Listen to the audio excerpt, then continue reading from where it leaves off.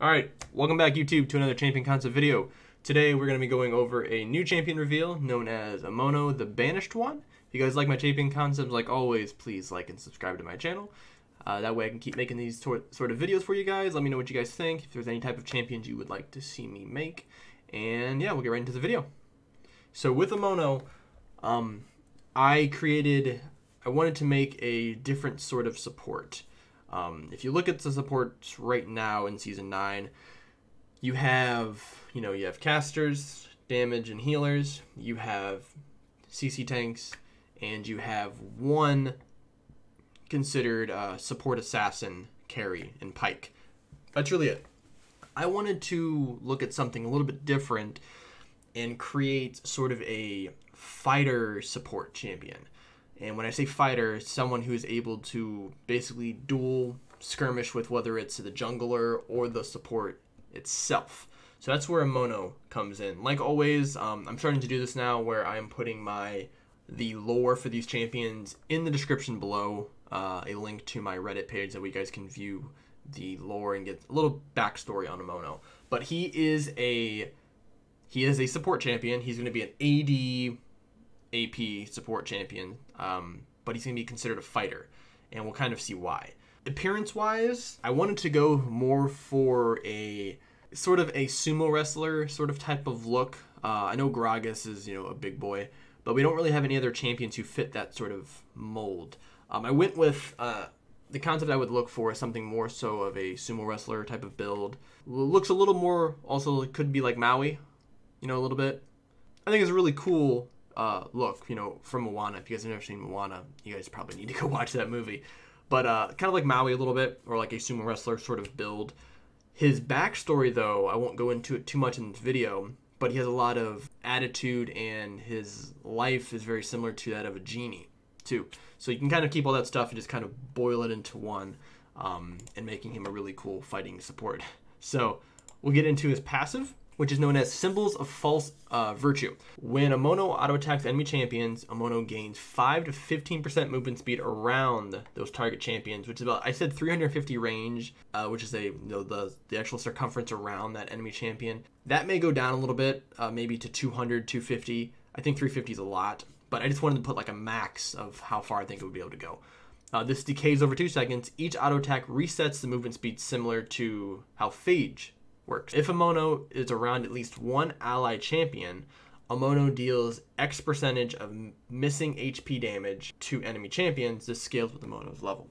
So he has a, if you remember Tom Kench, his old ultimate, I don't think his new ultimate does it. I haven't played him in a while. But his old ultimate used to give him on-hit HP damage when he auto-attacked. That's kind of what Omono is able to do. So you can just see off of his passive alone, he wants to fight. So when you are picking Omono, you would want to pick him into AD, or not AD, you want to take him into, melee tank matchups when you're playing against Leona's, Nautilus, Tom Kench, Galio, Thresh even, Volibear, or even, when the jungler is someone like a Rek'Sai, a Xin Zhao, Elise, someone who's going to be able to, get up in your face and they're going to try to kill you, you're going to be able to auto-attack them, deal some damage, deal a good amount of damage, and also get some speed boosts there as well. With his actual first ability, it's called Callisto's Disc. Cooldown of 16 to 12, range of 650 with a curve radius of 60. So this is a skill shot. Omono claps his hands together, creating celestial energies to flow into his hands. This ability will charge up to 2 seconds, staying active for a total of 6. You can reactivate this to send a disc of energy towards target direction. Skill shot formulated similar to Diana Q. So just kind of think how Diana's Q worked, how it has like that curve on it. Dealing magic damage to all enemies hit. Any targets hit with the tip end of the skill shot, I spelled the wrong, disregard that, end of the skill shot will pulsate double magic damage. This has a Diana Q built into it just for zoning, for some farming, just for some, backline poke.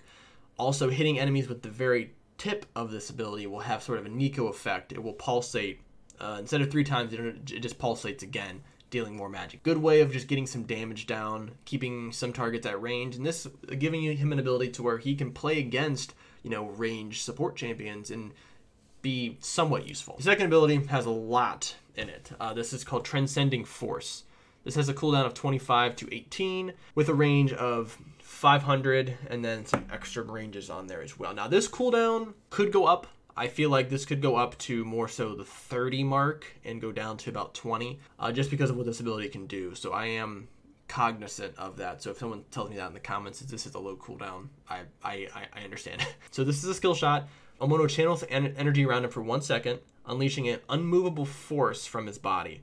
This ability will negate and alter every form of CC. So if this ability is pointed in target direction, think Fiora W, how her riposte works. This ability will have a bonus effect. This ability is used to can stop every form of CC. Every form of CC. Does not matter if that CC makes the target unstoppable, like Malphite, like Vi. This will stop every form of CC. Before I get into all the different forms, the ability will still take place. Let's say for Malphite, if Malphite uses his R, instead of knocking up everybody in that area, if Omono blocks it, it will knock him up. It will do other things. He gets like bonus effects from it, okay?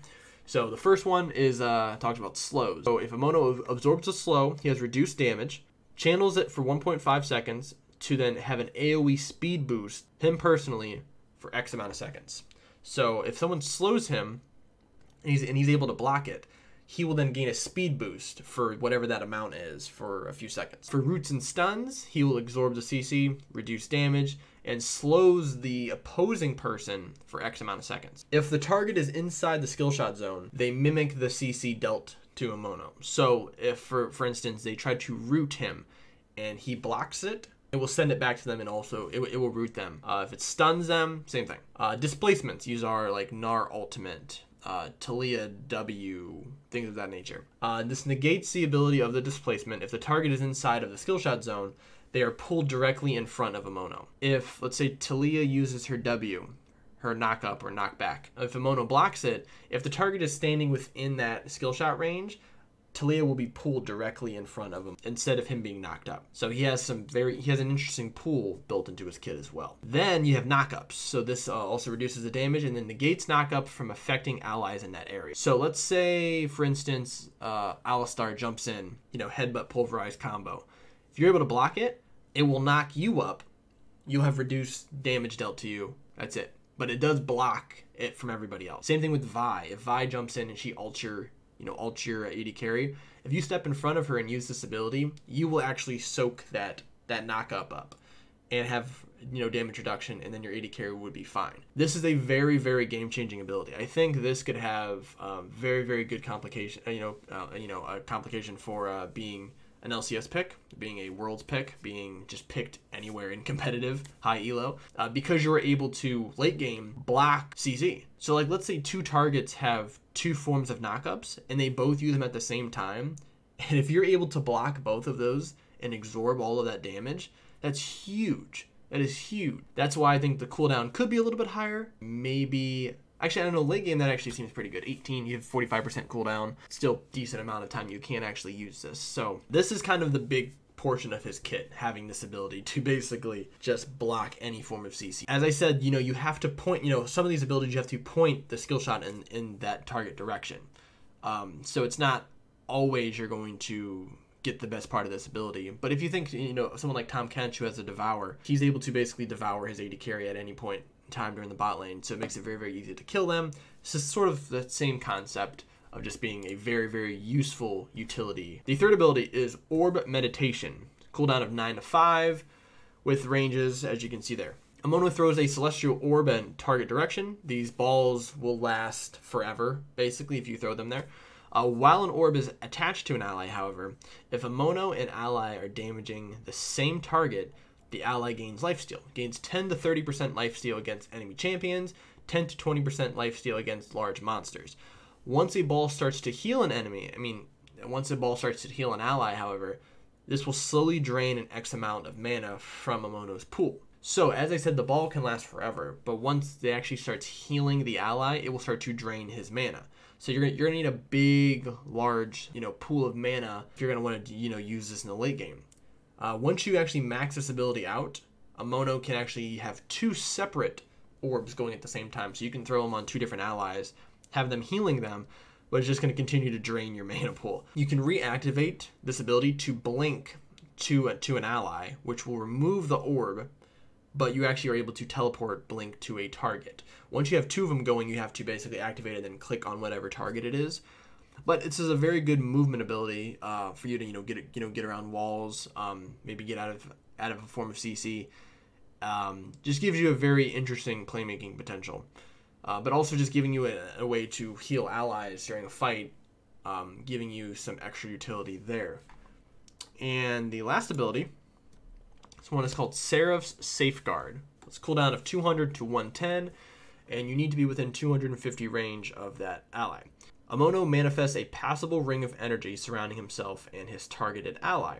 While inside this range, Omono gains bonus resistances for each enemy near him. While inside the ring, Omono's basic attacks have a knockback effect, which will knock him back about 50 to 75 range. If Omono knocks a target out of the arena or the ring, Omono gains health regeneration, while his target gains a bonus shield for about 2 or 3 seconds. If Omono or an ally or the ally leave the ring at any time, the arena will start to fade away.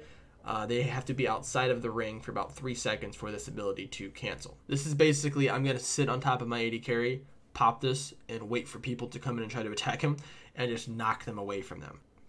Double this with the fact that, his basic attacks have knockback, and then he also has a passive damage on it. Makes him a pretty difficult person to deal with. You have a Rengar jumping in, a Kha'Zix jumping in, a Katarina, Kali. You're able to knock them back. Keeping targets away from your AD carry, and also the more targets that are around you, you're going to gain a bunch of extra bonus resistances to keep you safe. That way you can, keep an orb on one of your allies, or stop a form of CC, or deal some damage. It just gives you a lot, like the big thing about this kit is just utility. When it comes to a champion who has, his basic attacks do bonus HP damage, if you see somebody like Tahm Kench, they become very, very broken if built with attack speed and dealing a bunch of damage like that. With Omono, he's a fighter, so you want to go in and actually deal damage and fight people, but you do have a lot of utility to fall back on. That way you're able to play around your team and using your abilities to... You can single-handedly win team fights, I think, with this kit. So, yeah, that is Omono. Like always, if you guys like my champion concepts, like I said, please subscribe to the channel, and hopefully you guys enjoy Omono as much as I enjoyed making him, and I will see you guys in the next video. Peace.